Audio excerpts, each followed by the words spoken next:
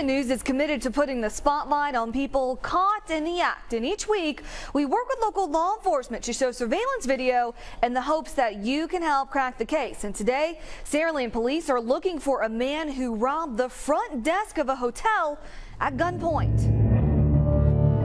It's around 1 a.m. at the Saraland Hotel. Nothing out of the ordinary. One customer leaves something on the front desk and walks away.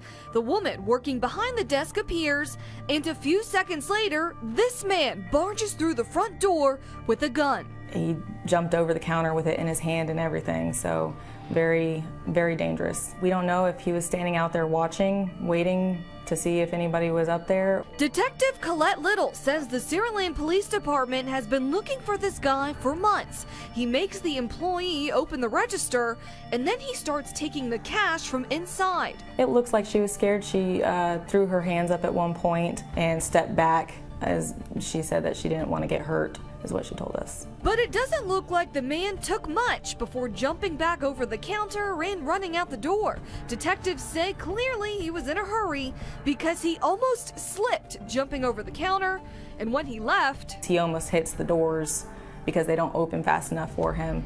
So as far as planning goes, I'm not sure where his mind was at. Not much is known about the man because he's wearing a solid black mask, but Saraland police are hoping that someone will recognize something to help get this guy off the streets. He came in with a gun in his hand. He haphazardly kind of waves it around. Very, very dangerous. And if you have any videos of people caught in the act, we want to see them. Send us an email at the address you see right here below. It's Fox 10 reported at fox10tv.com, and we may show that in our newscast.